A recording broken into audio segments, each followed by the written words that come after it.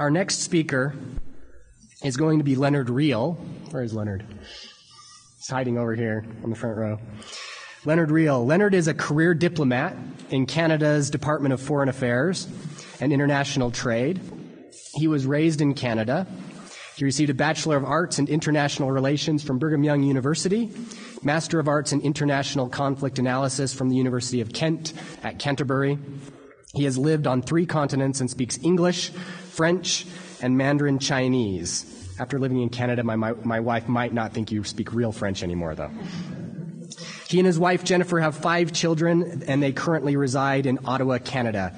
Leonard is going to be speaking on his paper entitled The Reluctant Transhumanist, or There Is No Magic Wand.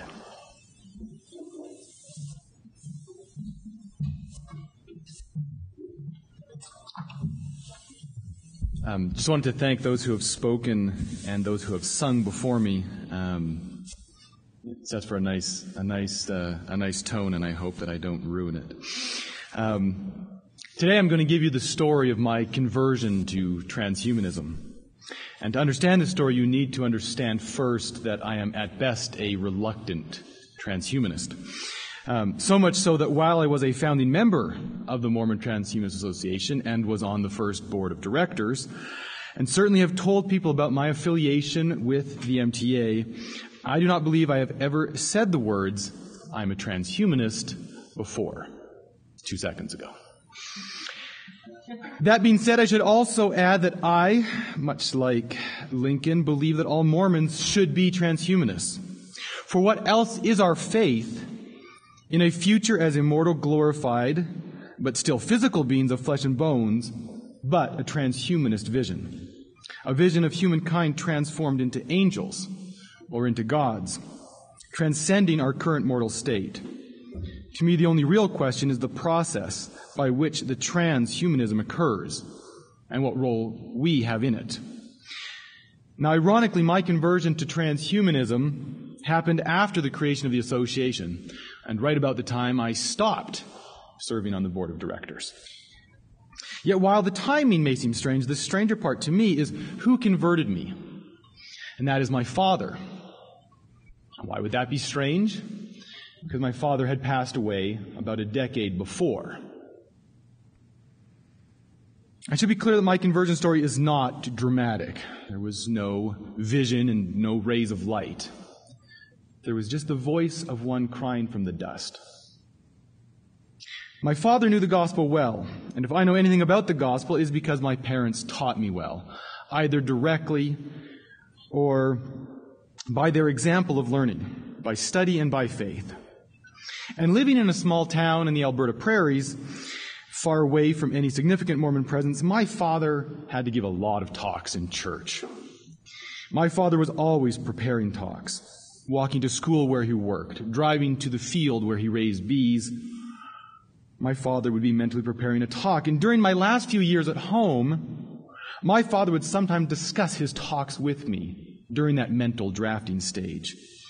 And one of those talks sank deep enough that I still remember it a good 20-plus years later. Deep enough that I remembered it one night when discussing with a friend Mormonism and Transhumanism. Now, this friend was and is a fervent believer in Mormon transhumanism. You heard from him a few moments ago. And in this particular conversation, had one evening in my in-laws' swimming pool, I was expressing my reluctance, trying to explain to him why, despite all of the many ways in which the ideas of transhumanism inspired me, something just didn't sit right. And while I was trying to explain my reluctance, literally mid-sentence, my father's words came back to me, like the teachings of Enos's fathers, coming to him while he was hunting. Son, there is no magic wand. Now, I must admit I didn't really like my father's talk at first. No magic wand? I'm a Tolkien fan, Dad. There's real power in the gospel, son, but there's no magic wand. Now, of course, my father's talk was not about transhumanism. I doubt he had ever heard the term. His talk was about the core of the gospel, about atonement and redemption. That God would not and could not redeem us by simply waving a magic wand, and poof, suddenly we're righteous. Suddenly we're perfect. No, God provided us with a Savior, with the good news of repentance and change. That God could only change us if we would let Him, if we would choose to change. Yes, He would save us, but not by magic. There is no magic wand. If we want to be kind, we must become kind. To be more patient, more charitable, more like Christ in any way, we need to actually repent and change. As the prophet Alma said, the same spirit you possess when you die will be the spirit that possesses your body when it rises again. There is no magic wand. My father's word had a great impact on me. It helped me understand better the need for repentance and for the power of redemption, not of a magical transformation, but of a joint process with God, in which we could follow the path laid out by Christ, as Joseph Smith put it, a process of progressing rung by rung up the ladder of exaltation. And years later, I found myself with this group of friends talking about the interplay between religion and science, faith and technology, and the amazing potential of progress that was beginning to be seen. And now, with each passing year, is being seen more clearly. What if we could make the deaf hear, and the lame walk, and the blind to see? Would it be any less miraculous if we did it with technology than when Christ did it with the words of His mouth? Well, in one sense, obviously. But to the recipient, you watch a video of someone hearing for the first time in their life thanks to a cochlear implant, and you will see just how miraculous it is.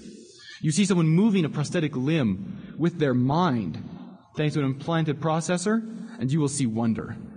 You see scientists working with 3D printing technology to print functional human organs for transplant, potentially transforming the lives of millions. These things are happening now, and greater things are coming. What if we could extend the lifespan of mankind? First by years, by a decade. We're already doing that. What if it were a few decades, or many decades, or centuries? What about resurrection? The first time one thinks of that, it sounds almost ludicrous.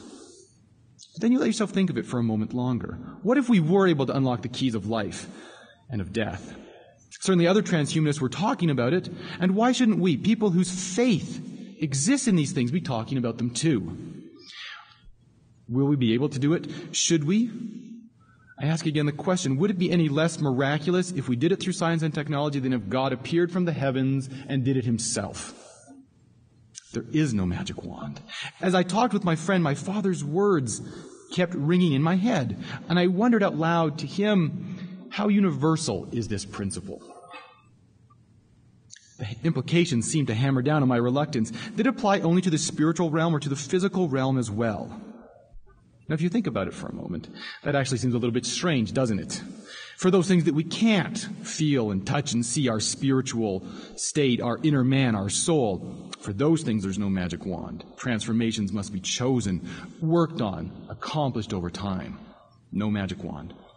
But for the physical, the things that we do touch and see and feel, oh yes, God's got a magic wand for those. What do we read in the Doctrine and Covenants? That to the Lord there is no spiritual and temporal. All things are spiritual. Further, that nothing is immaterial, and that spirit is simply a finer form of matter, or what we call matter is a denser form of spirit. To the Lord it is all one great whole. Would that not imply that if there is no magic wand for the spiritual, there isn't a magic wand for the spiritual, there isn't a magic wand for the physical either? This seemed in line with classic Mormon teaching that God is a God of law, and that miracles are not a contradiction of the natural law, but rather manifestations of a higher law and usage of natural law. That Jesus' ascension into heaven, for example, was not a violation of the law of gravity, but rather gravity was overcome through some use of another natural law that we are ignorant of. Miracles are miraculous, not because of supernatural magic, but rather because we do not understand how God accomplished it. And if it is according to natural law, is it not possible that we could come to understand it?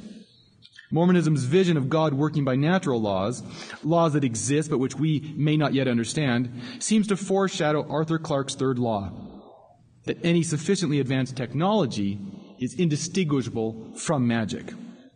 And I realized that word, technology, was the key part of my own reluctance, because God doesn't use technology.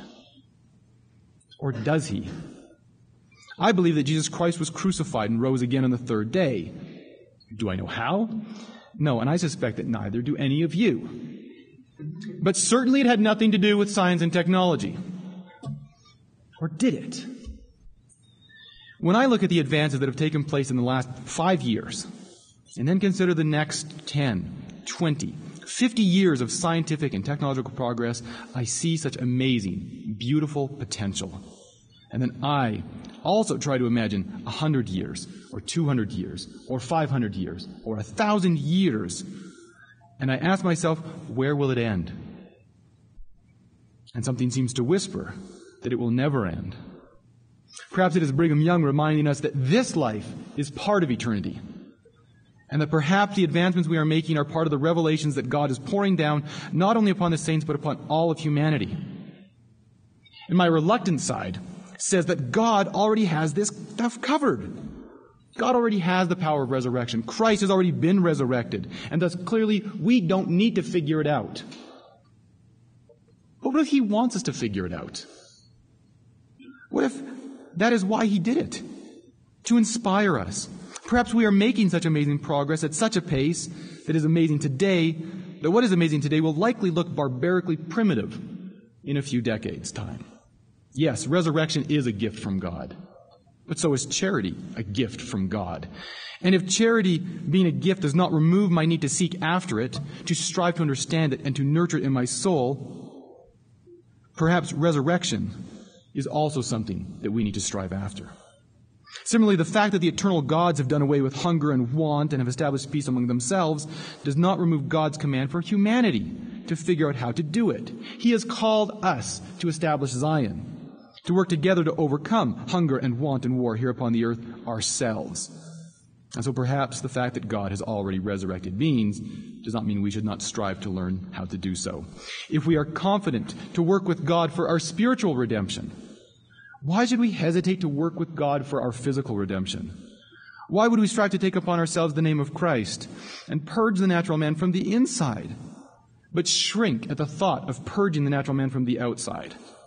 Why would we view one as working out our salvation with fear and trembling, and view the other as dangerously trying to play God or to replace Him? We say that we have faith in healing, in restoration, in resurrection. And what would James say? Should we have faith without works?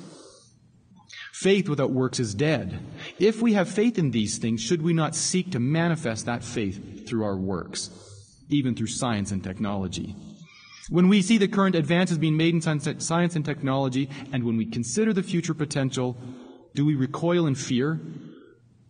Fear that our fellows are trying to replace God with their science? Or do we, as Mormons, look forward with an eye of faith and see the hand of God working with us to bring about His work, the immortality as well as the eternal life of man? That is why my father's words, "There is no magic wand," converted me. Reluctantly, perhaps, but it's there. He spoke of things spiritual, and His words sunk deep into my soul.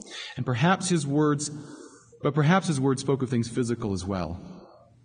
Now, it may be that humanity has no need to seek after the fruit of the tree of life, and that God will do all the work of redemption and the resurrection for us. If so, I will joyously receive it from Him.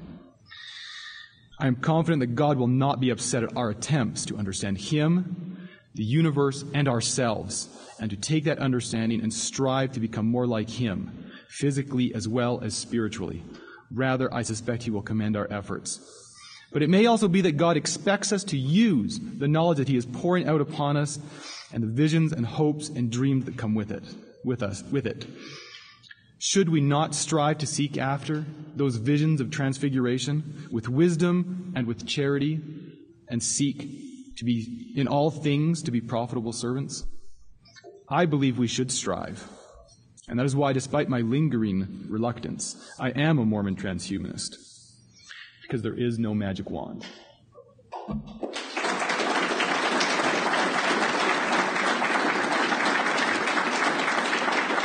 I have 30 seconds, I think, so if there's anyone, there appears to be a question, so it's flashing red.